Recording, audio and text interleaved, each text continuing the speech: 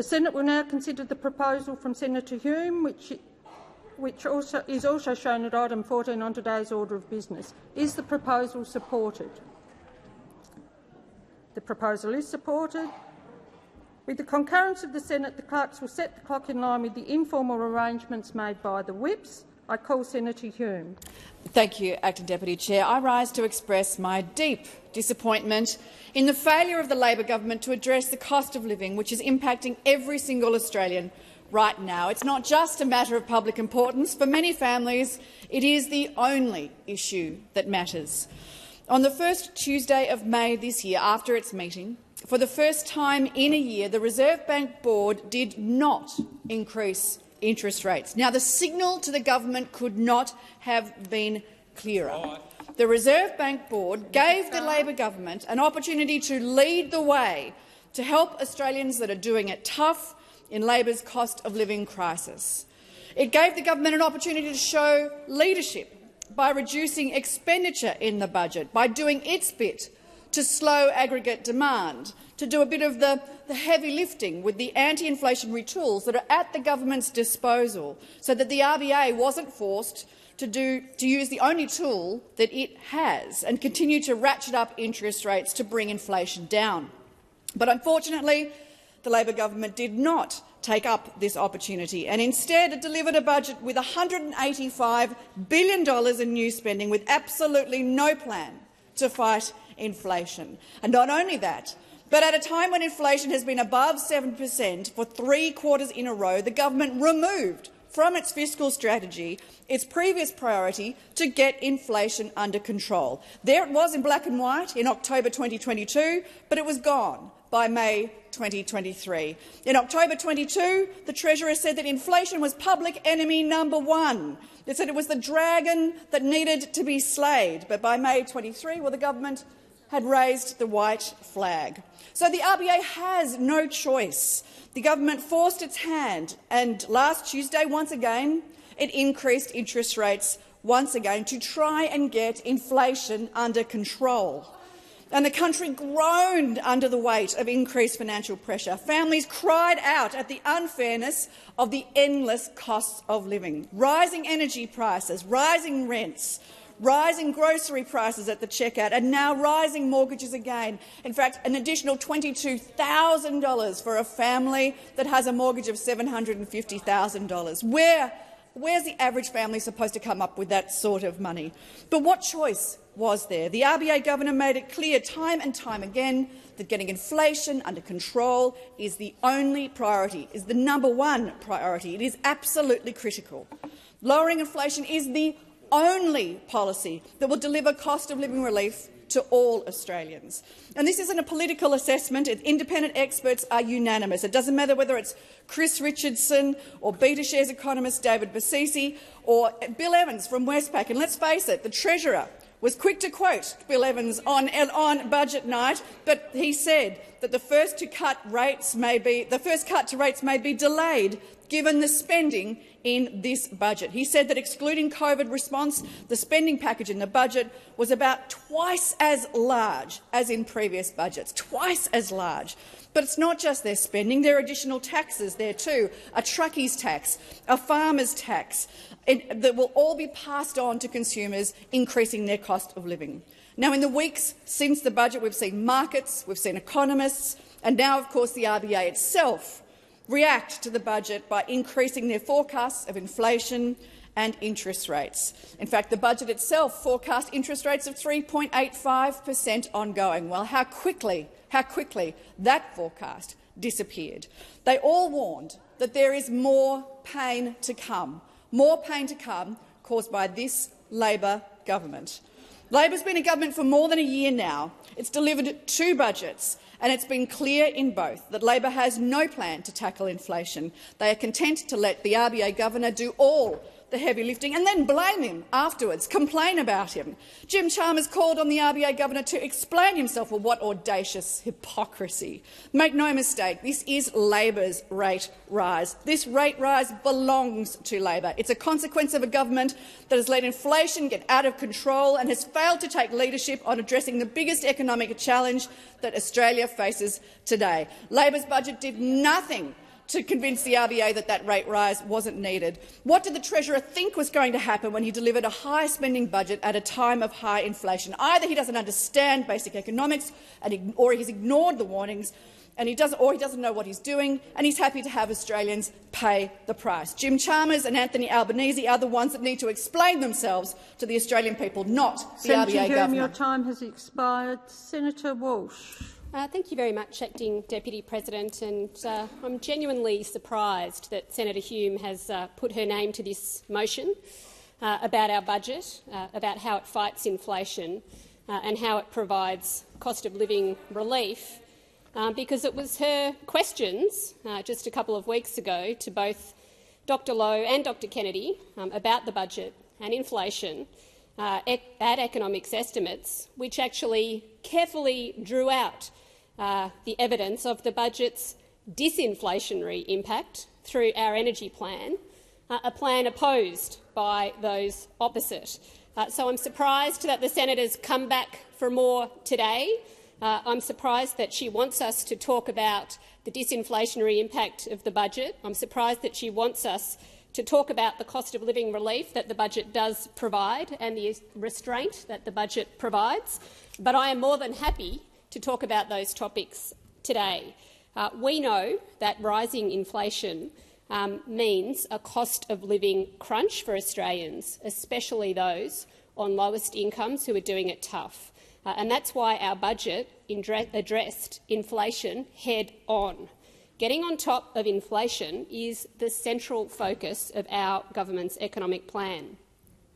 And as the Treasurer said on budget night, our task was to restrain spending to check inflation while doing our absolute best to help people who are struggling to make ends meet. Our cost of living package was targeted to do just that. Cheaper medicines and cheaper GP visits for those who need them most. Investment to tackle high energy prices. Boosts to job seeker, single parent payments and to rent assistance. And a historic pay rise for hundreds of thousands of predominantly women who are working in aged care. Not only will this cost of living relief package help Australians with their household budgets, but, as Dr Lowe confirmed just a couple of weeks ago, the budget is expected to directly reduce inflation by 0.75 of a percentage point in 2023-24. And, of course, you don't need to take my word for it, because you can listen exactly to what the Reserve Bank Governor said at estimates just a couple of weeks ago. And I quote, "I don't think that the budget is adding to inflation. It's actually reducing inflation in the next financial year."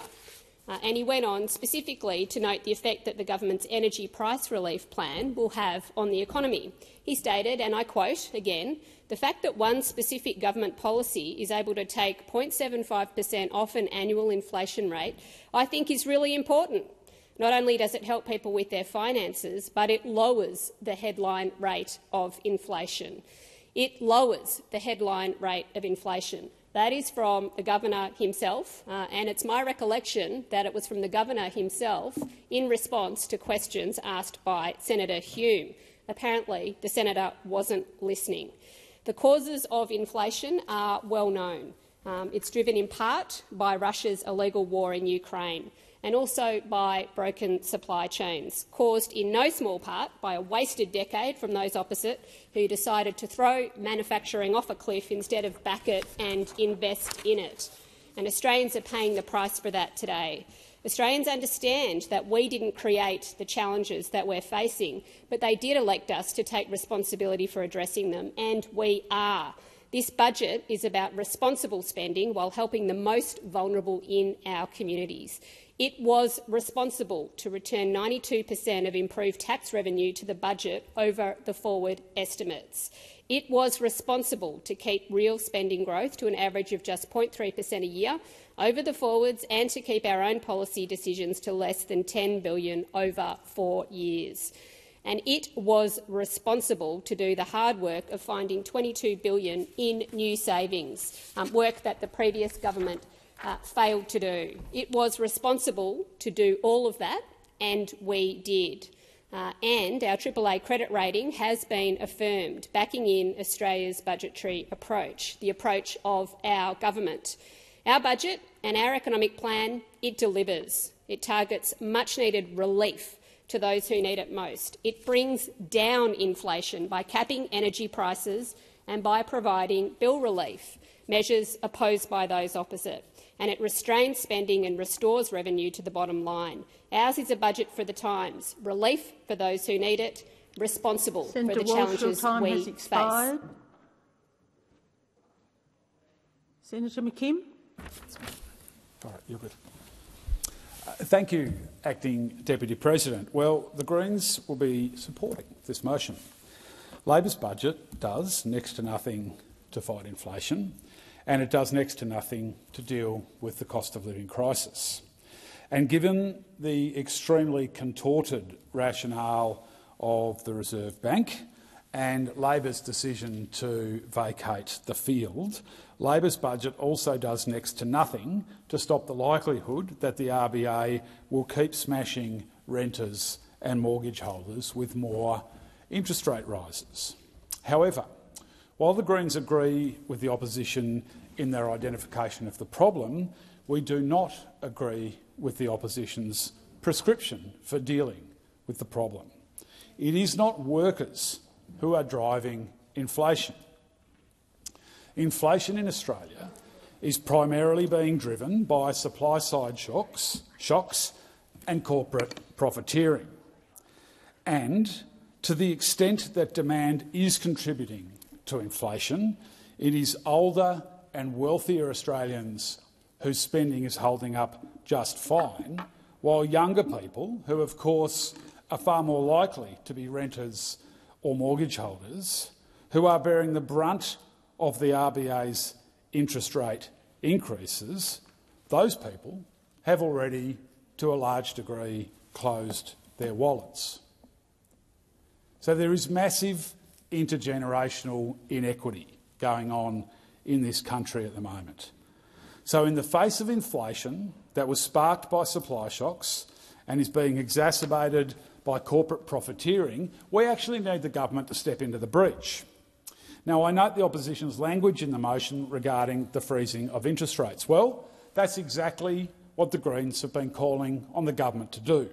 Treasurer Jim Chalmers should step in, use the powers that he has and that have existed for many, many decades in Section 11 of the RBA Act and overrule the RBA. I now look forward to those in the opposition who understand the history of monetary policy opposing the government's proposal to repeal Section 11, which was a recommendation of the RBA review. Because it was the Menzies government who established the RBA with those Section 11 powers, because in Menzies' view, the government should ultimately be responsible for monetary policy. The government should not stop at freezing interest rates. We need a multifaceted approach to tackling inflation, including freezing rents, taxing corporate super profits, taxing the super rich and bringing in monopoly-busting divestiture powers. Thank you, Senator McKim. Senator O'Sullivan. Thank you very much, Acting Deputy President. I just want to make something crystal clear. This issue of inflation in this country is completely owned by the Labor Party. The budget that was handed down a month or so ago has done nothing to address the cost of living pressures and the inflationary impact in our economy one iota. There is nothing that's been done. And I listened carefully to the remarks of those opposite, including you, Madam President, when you were over in your chair. Acting Deputy President, I should say. There is nothing that is in this budget that is seeking to address this cost of living pressure and, in fact, inflation. We've seen 11 interest rate hikes under this government. And what we know is that everything is going up. Everything is going up. Australians are facing increased costs of living across almost every part of their own personal budgets. Cost of living is going up, power prices are going up, gas prices are going up, taxes are going up, and mortgages are going up. People are paying more and they're feeling the pain. And as I've been engaging with people in my community back in Western Australia, it is the biggest issue that people are raising. And if you're not hearing that, then you've simply got your ears closed, because this is the biggest issue that people are raising.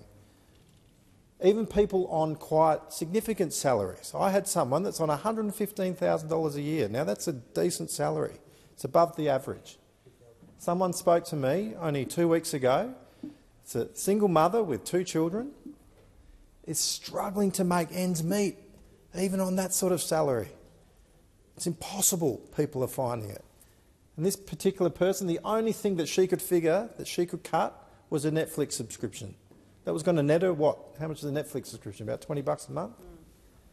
Right? This is impacting everyone. Everyone. And the Labor Party, the Labor government are to blame. The RBA's decision to lift the cash rate from 3.85% to 4.1% last week can be put down to only one thing, and that is Labor's inability to manage money and refrain from spending. And with inflation at its highest point since the 1990s, Australians have struggled to make ends meet. Mortgage holders are facing the highest debt burden since the 1980s. $185 billion in new spending since the Labor Party came into office. That's having an inflationary impact. That's putting upward pressure on inflation. Labor's budget did nothing to put downward pressure on inflation. Australians with a mortgage of $750,000 are now paying $1,856 more per month. That's more than $22,000 extra dollars that these people must find. Cost of living, as I've said, is the #1 issue that Australians are facing. And this government is distracted on other projects and is not doing what they need to do to help Australians address their cost of living. Labor has no plan to bring down the cost of living. And they try to blame many other things. They blame the Ukraine war. They blame Putin on this cost of living crisis that we're facing. Yet they're doing nothing to address it. Now, if you listen carefully to the words of the Reserve Bank Governor last week, and those opposite and others, their champions within the media, are doing their best to make a boogeyman out of the Reserve Bank Governor. But let me tell you, he said something that was really powerful. He said that people, very few people understand what's actually going on here, when he said that the unit cost of labour is the measure of wages versus productivity, is going up. And that means that without productivity improvement in this country, we're going to see further increase in inflation. And there is nothing in the budget, in fact, legislative agenda that's been proposed by increasing union control, by putting upward pressure on wages, but not doing anything to lift productivity, is just going to further exacerbate the problem. And the unions are big about talking about wages, and the Labor Party is big about talking about higher wages. But if you're not seeking to increase productivity, then all you're going to do is drive up the cost of living. All you're going to do is drive up inflation. And that's what Thank you, Senator is left by this. O'Sullivan. Senator Sheldon. Good, thanks very much. And look, Senator Walsh was making some very fine points before, and I think I might just grasp a little bit of what you were saying before, because obviously those opposite aren't listening. This is the unbearable truth about the budget. The Reserve Bank Governor made it clear our budget is addressing inflation, not adding to it. And I quote, "At Senate estimates on the 31st of May 2023, in an answer to those opposite, the Governor of the Reserve Bank, Mr Lowe, said, 'I don't think that the budget is adding to inflation. It's actually reducing inflation in the next financial year.'" And that's the point. They can't live with the unbearable truth that the budget that was put down by the Labor government, by the Albanese Labor government, was a budget which successfully is tackling the issue of inflation. Because as they know across the way, when we go to the issue of inflation some of the techniques to battle inflation, the budget is critical. It's got a big tick from the Reserve Bank. Now, what you have to also look at is the pressure around the world on the budget and inflation around the world. And of course, everyone around the kitchen table is worried about what is happening in the future and the economic plans to actually meet those challenges. So you have to have reasonable cost of living responses, which we've done. You've got to invest in skills and industries to lift the speed limit on our economy. We're investing after a 10-year drought from those opposite. We're addressing the skills issue within this country. And of course, you have to have sensible spending, restraint and budget management. And we're doing that. We've made those changes. But what you won't hear them say on the opposite side, they won't talk about the massive profits that have been taken through this period. They won't actually look at the sorts of questions that are raised and headlines like from the ABC from Michael Janda, where profits dominating inflation according to OECD research. But it's really that simple, isn't it? Or the opinion piece from Ross Gittins, big business cries poor on wages even as profits mount.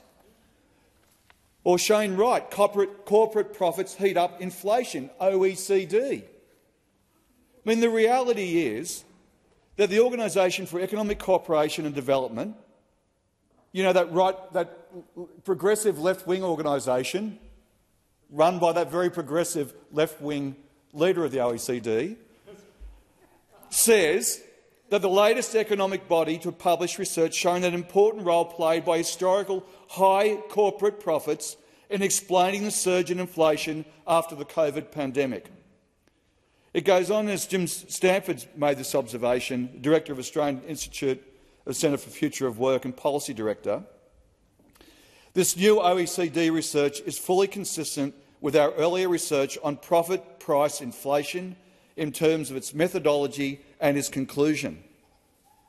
I mean, clearly, if we want to deal with the cost of living issues, then one of those important aspects is something about the rights, labour and conditions of working people and the middle class in this country, which shrunk under those opposite.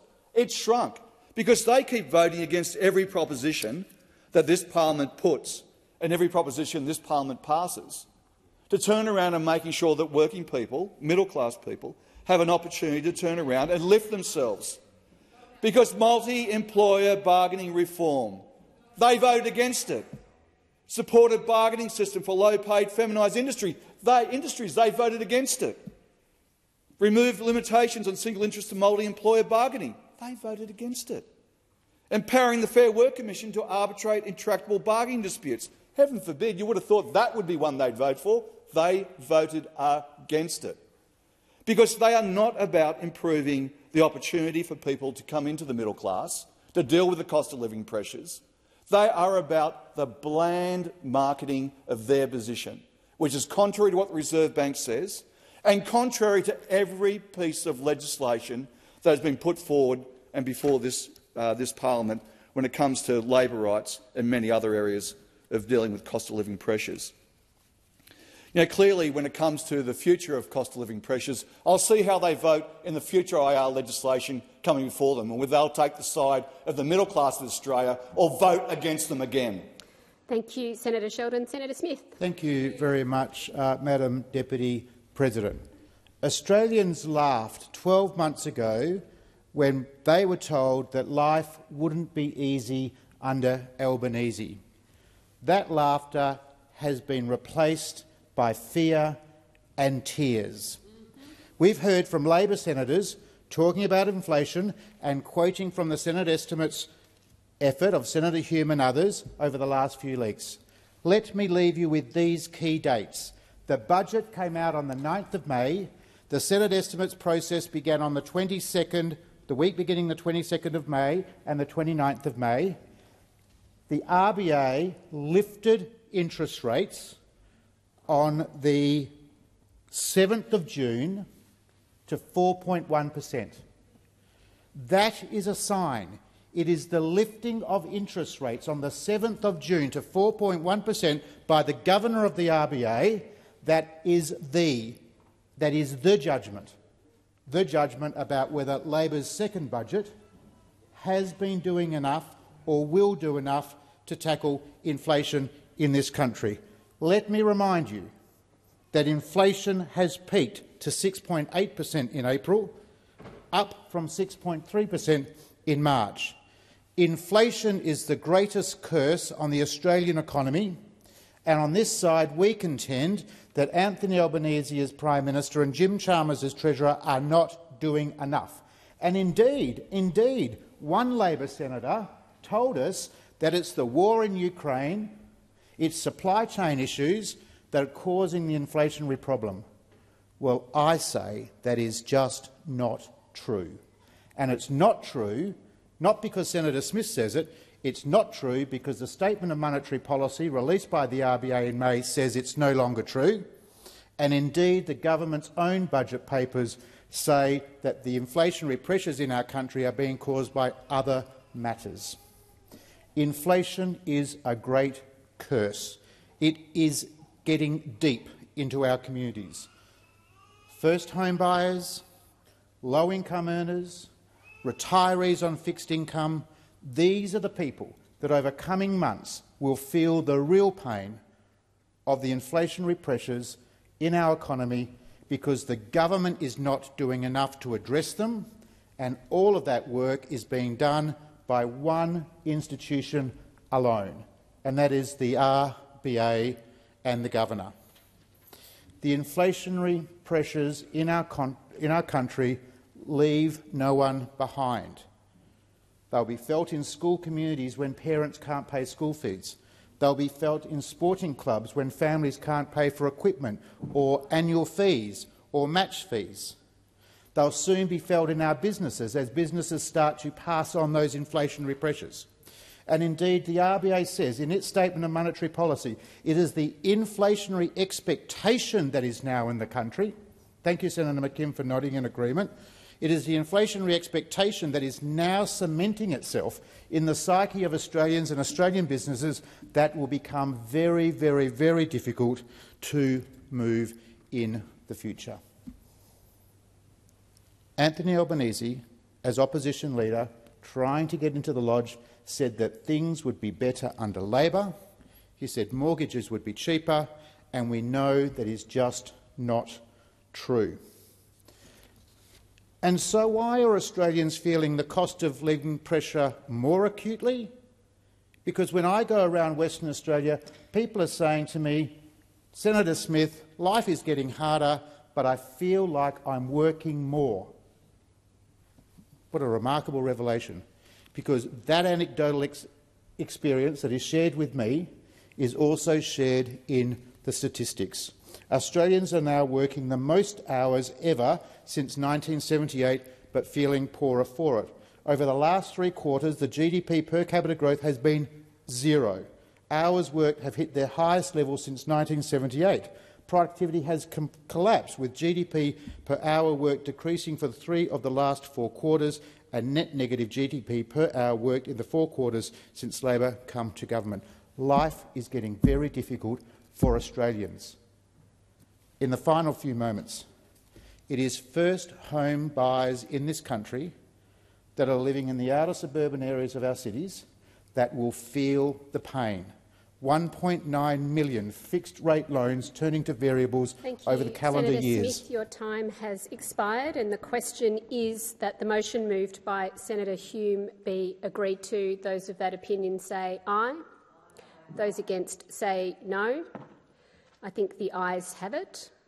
The ayes have it.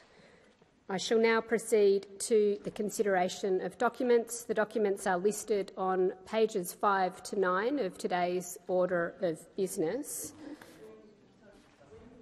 I'll start with page 5 on the order of business, documents on page 5, and see if anybody is wishing to address any of those documents on page 5 of the order of business. Page 6 of the order of business, and I call Senator Orman-Payne. Thank you, Acting Deputy President. I move that the Senate take note of document number 21 as listed on the notice paper. It is distressing to see another report detailing the continuing failure of governments to do one simple thing: fully fund public schools. If you stick a microphone in front of the Education Minister, he's bound to tell you that he doesn't want to live in a country where kids' chances in life depend on how rich their parents are or the colour of their skin. But to be clear, the government has no plan. In their recently released policy platform, the ALP have dumped any commitment to fully funding public schools. The minister is intent to keep spinning our public schools and the concept of public education as a pillar of social equity into wonkish oblivion. The system is being crushed under the weight of fragmented, piecemeal policy that capitulates only to the interests of private schools. There are simple maths here. The only state or territory in this country with fully funded public schools is the ACT. That means that a majority of kids enrolled in public schools in this country will not attend a school funded to its minimum standard of resourcing. Many of these kids will spend their entire schooling career hearing about this mythical pathway to full funding.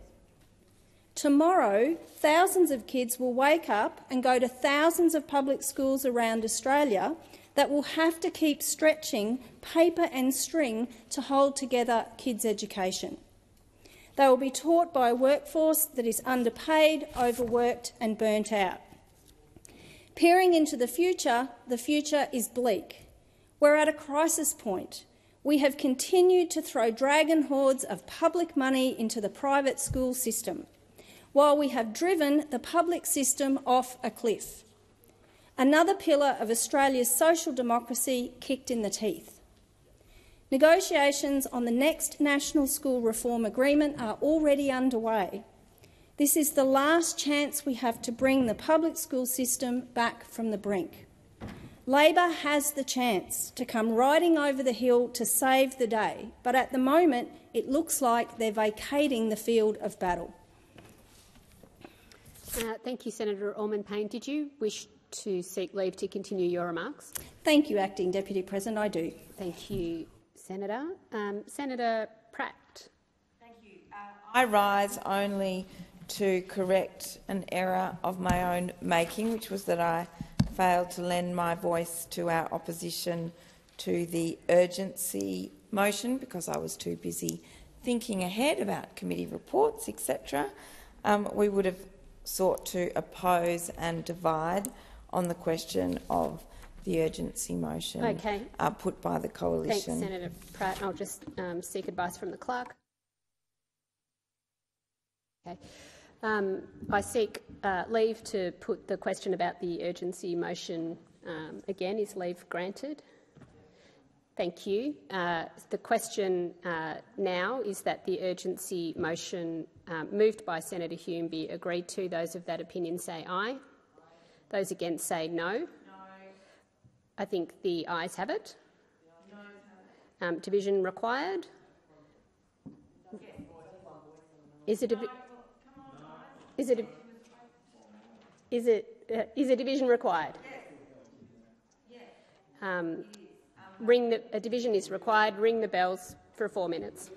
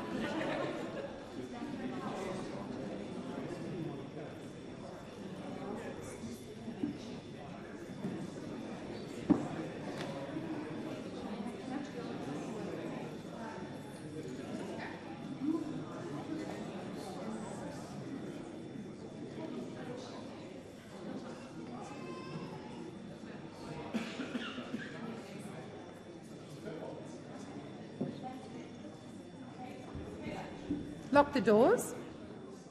So the question is that the urgency motion as moved by Senator Hume be agreed to. The ayes shall move to the right of the chair, the noes to the left.